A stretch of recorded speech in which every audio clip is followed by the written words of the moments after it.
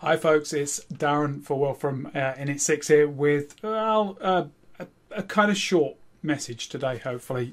Really just to give you a feel for my experiences of taking the DevNet Associate exam. Now, I took that exam this morning. I'll admit it was for the second time. Failed it first time very narrowly, but today, thankfully, we're in November 2020 now, and thankfully I managed to pass the exam. And you know, it's been really interesting. After I passed and put my score report up on the socials, the feedback that I've got from people about the fact that it was tougher than they expected it to be has really sort of struck a chord with me. I had to do a whole load more study than I thought I would do when I first took it up. I'd done a bit of programmability, I'd worked with APIs, knew Python. I thought, I thought it was in a really good place. But it's amazing just how much more that you need to consider, especially as a network engineer coming to that particular certification. Because the key point for me is that this isn't a cert. Well, it's not a networking cert, okay? It's not a CCNA, it's not a CCNP, it's not that style of certification. This isn't about certifying a network engineer to perform a particular bunch of tasks, and certainly not to do network automation.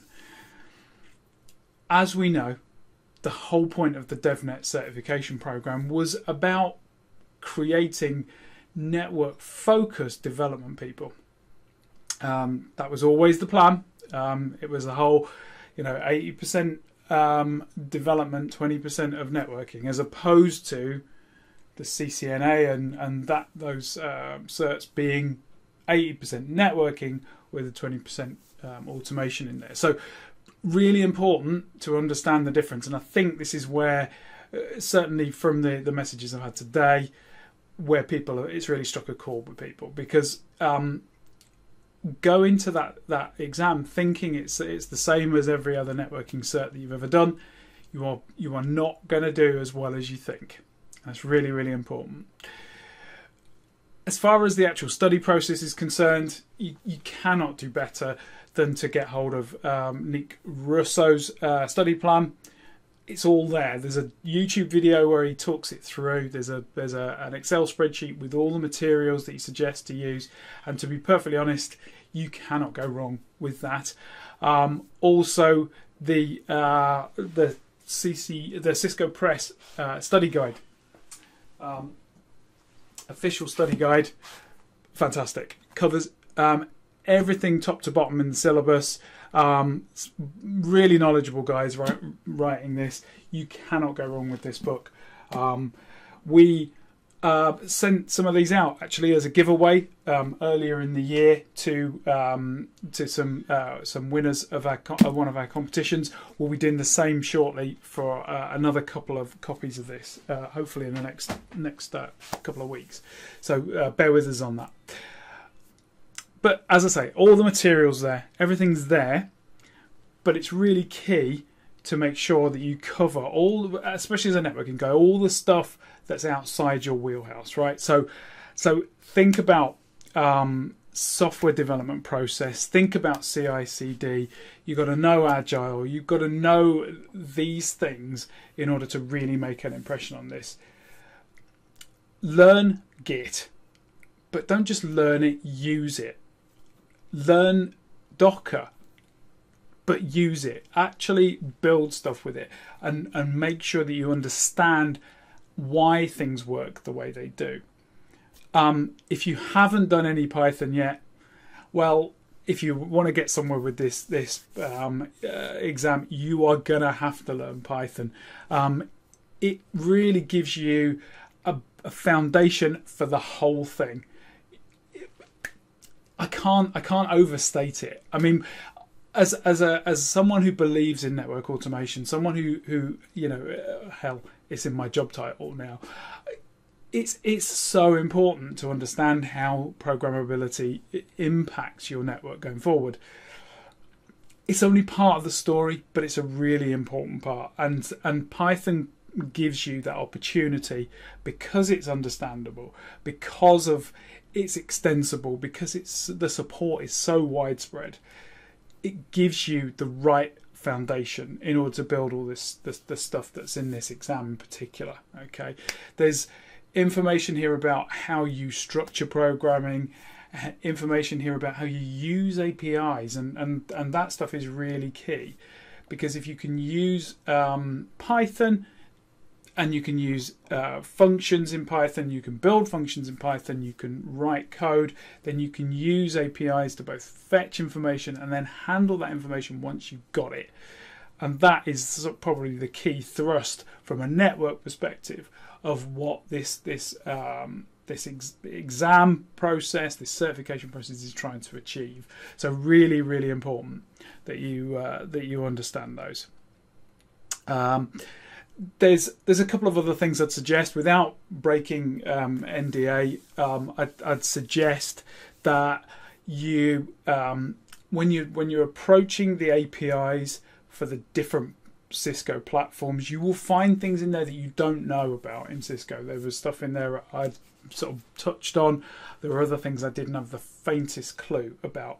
But what you need to be able to do is understand how you interact with those systems. So what they do, and how you interact with them. And the best approach I found for that was something I picked up when I did the CCDE, actually, was building a support matrix in your own terms of, right, I have a technology, I need to understand how we interact with that technology, and stepping through the categories and working out, okay, this type of authentication, this is the information I need in the headers, this is the information I need in the body of the request, these are the parameters that I put on the URL, and so on, and build out a table effectively of each different platform and how you use the APIs to interact with it. Really key that you don't just go looking for someone else who's done that already. You do it yourself, learn it yourself. That's the way that you will get to the bottom of it and understand it best. So really, really important. Other than that, use the stuff as much as you can. I know it's hard to get a lab up and running, but you've got the DevNet sandboxes, you've got all the lab environments on the DevNet website. Just go ahead, use the opportunities that those things present you, because they will basically make all of the difference once you've been able to actually put the things into practice that you've learned on paper. You'll be away, and it's a real eye-opener. I mean, it really gives you, it opens a door to so much understanding and so much of a broader view of what's possible. In my mind, network automation isn't just about being able to do things faster and more accurately and more scalably, but about being able to incorporate these processes in a bigger operational process so that you're able to give a better service. In reality, what you're trying to do here is you're trying to say, well, actually, I've got all this information. I want to make sure that if a user wants to be able to use a service or build a new service or create a new service, they can do as much as they possibly can by themselves, self-service or whatever, using the systems that they're familiar with.